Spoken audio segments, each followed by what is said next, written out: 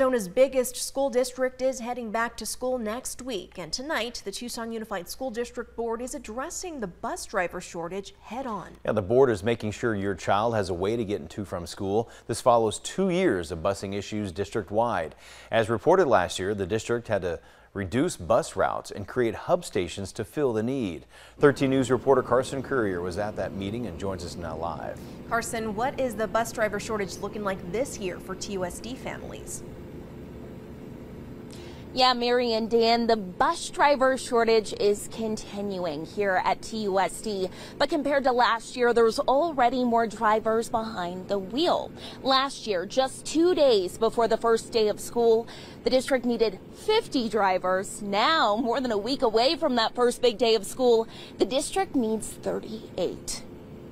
We've put in a lot of effort through the entire year, and we've been actively recruiting. Tucson Unified School District currently has 162 bus drivers, with 16 in training.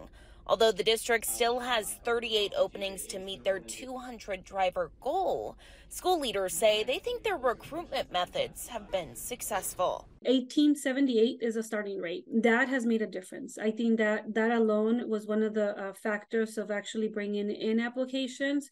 The other is that we have some stipends that are available.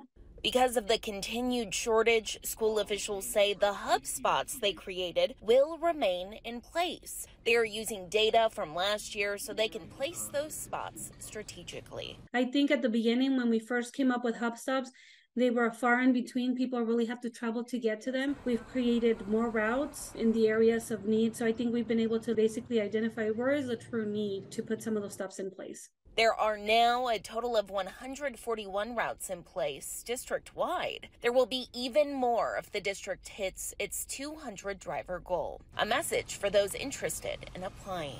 If anyone is out there that is thinking, hey, could that be me?